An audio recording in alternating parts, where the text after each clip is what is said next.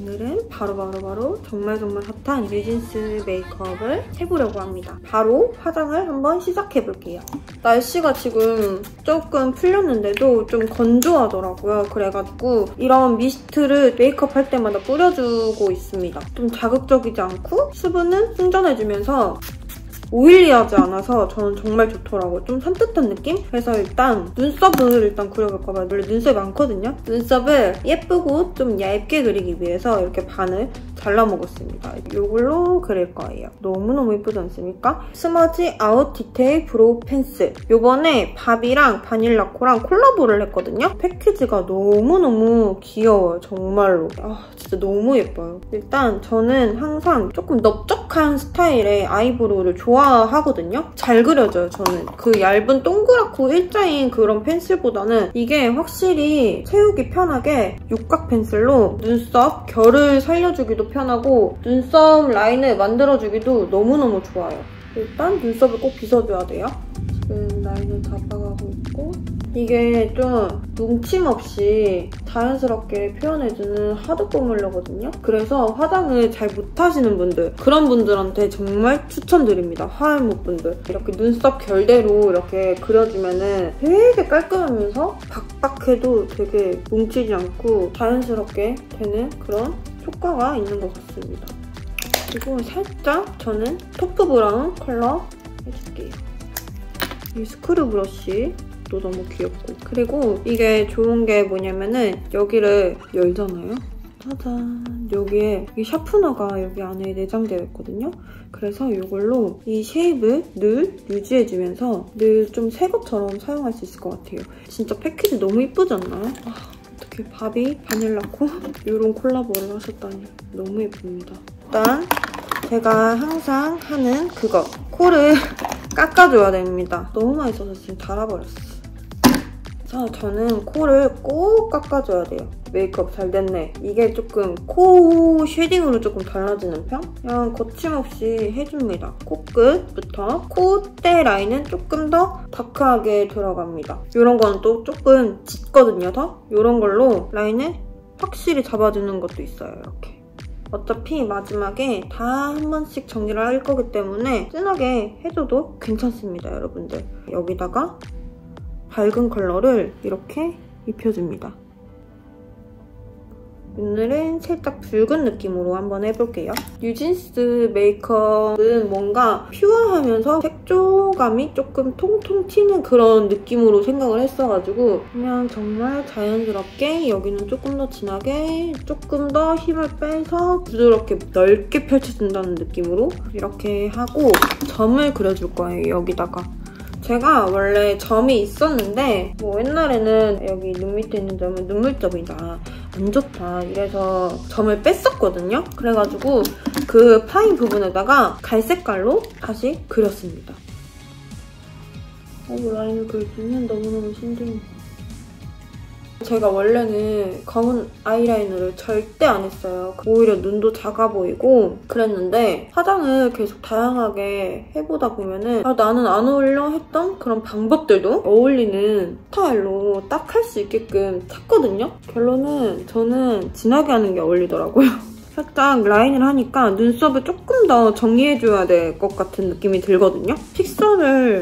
브로우 픽서를 한번 해볼게요. 요번에 바닐라코에서 브로우 카라가 새로 출시됐거든요. 픽서 효과가 있어가지고 좀 여러 번 덧바르지 않아도 처음 발색 그대로 고정이 돼요. 그래서 정돈 안 된 눈썹을 좀 정리해주면은 메이크업의 완성도도 높아 보이고 조금 더 입체감으로 표현해주는 효과가 있거든요. 이런 식으로. 이거는 진짜 제가 정말 오랫동안 쓰고 있는 제품인데 정말 예뻐요. 은은하게 발색이 정말 예쁘답니다. 이런 얇은 총알 브러쉬 같은 걸로 눈 앞을 확 살려줄 거예요. 앞트임 효과를 준다는 생각으로 이렇게 이 방금 앞에 바른 거를 손 이렇게 되거든요. 약간 글리터한 느낌을 요 눈 중간에다가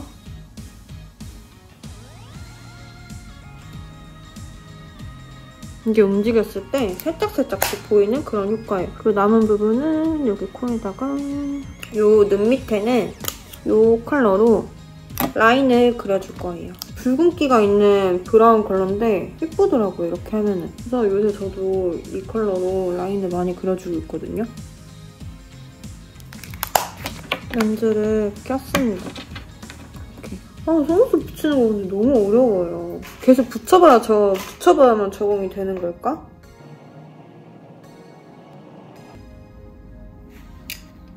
다이소에 진짜 근데 꿀템들이 진짜 많은 것 같아요. 저는 다이소 되게 자주 가거든요. 좋아해가지고. 이렇게 붙였고 저는 요새 요거에 빠졌어요. 이렇게 오묘해요, 컬러가. 마음을 차분히 가지고 하나하나씩 끼워서 붙여두는 수작업이 필요합니다, 여러분들. 예쁜 뉴진스님들 메이크업을 하는 거니까 아주 열심히 한번 붙여볼게요. 이렇게. 굿! 그리고 제가 또 빠져있는 거거든요, 이거.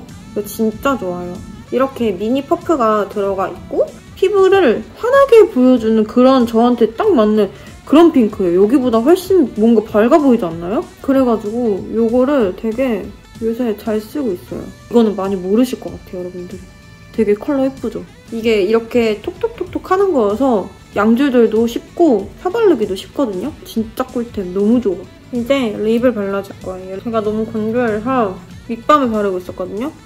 립밤을 지워볼게요. 이번에 저도 안 건데 친구랑 밥을 먹으려고 했는데 립스틱을 지웠어요. 많이 맛있게 잘 먹으려고. 지운 게 입술이 더 빨간 거 보고 친구가 놀라는 거 있죠? 그렇기 때문에 저는 살짝 입술 색을 죽여줄게요. 이렇게. 따라라 이거 하면 좀 옛날 세대랬어. 찌소? 짠! 이렇게 이번에 바닐라코에서 새롭게 출시된 립 펜슬이거든요. 이게 립 베이스부터 립 라이너, 입꼬리까지 조금 다양하게 멀티 펜슬 느낌이거든요. 립스틱처럼 단독으로 발라도 예뻐요. 근데 오늘은 통통 튀는 뉴진스 느낌이니까 틴트로 마무리를 해줄 거라서 이 오버립 라인만 그릴게요. 이렇게 컬러가 조금씩 다릅니다. 이쪽 한쪽, 여기 안 한쪽. 진짜 자연스럽게 오버립이 되거든요. 이 립 펜슬이 좋은 게 뭐냐면은 부드러운 스무징 표현이 되게 잘 되거든요. 이렇게 하고 색이 너무 자연스러워요. 정말 입술색이랑. 정말 자연스러운 컬러로 오버립을 만들 수 있는 게 진짜 좋은 것 같아요. 이거는 워터드롭 베일 틴트거든요. 립은 이 립으로 발라줄 거예요. 짜잔, 이렇게 세 가지 컬러인데 저는 이 중간에 있는 컬러인 로지 데이지 컬러를 바를게요. 뉴진스처럼 입술을 뭔가 살짝 글러시하면서 수분감 있게 발리는데 이게 스며들면 좀 뽀송해지는 그런 느낌이 있거든요. 자연스럽게 핑크핑크한 느낌. 저는 로즈 데이지 컬러를 발랐습니다. 이제 헤어를 변신하고 와보겠습니다.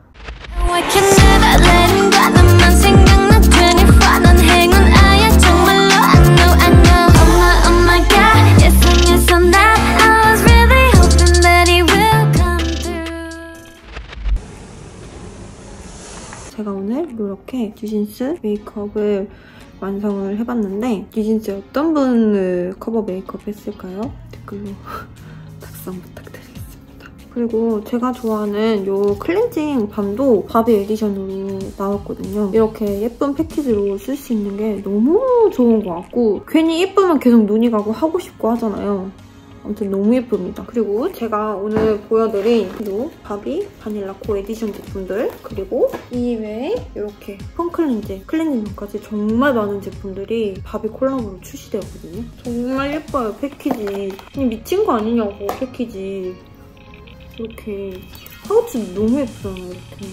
이 제품 모두 네이버 신상이크 그리고 올리브영에서 만나보실 수 있다고 합니다. 제가 또 한정판도 되게 좋아하거든요. 한정판이라고 하니까 와서 쟁여놓으시길 바랄게요. 너무 마음에 드는데? 이 반지까지 오늘 일부러 꼈다고요. 꼭 이렇게 화장이 잘 된 날은 약속이 없더라고요. 아무튼 이렇게 오늘 뉴진스 메이크업 마무리 해보도록 하겠습니다. 앞으로 또 뭐 보고 싶고 싶고 그런 영상들이나 궁금하신 점 있으시면 댓글로 남겨주시면 한번 찍어보겠습니다. 저 구독자 애칭 정했거든요. 저희 구독자 애칭은 생강이로 할까봐요. 생강. 너무너무 많이 댓글 남겨주시기는 했는데 그중에 마음에 드는 게 너무너무 많았거든요. 제가 또 발음이 안 좋고 그래가지고 제일 부르기 편한 게 생강이들. 생강은 뭔가 소량만 들어가도 정말 요리할 때도 감칠맛을 내줄 수 있는 그런 재료이기도 하고 오글거리지도 않고 귀엽지만 뭔가 강한 그런 느낌이 있어서 생강이로 고르게 되었습니다. 제가 이제 생강이들이라고 부르겠습니다. 저의 생강이분들 오늘 영상 봐주셔서 감사합니다. 생강이들 안녕.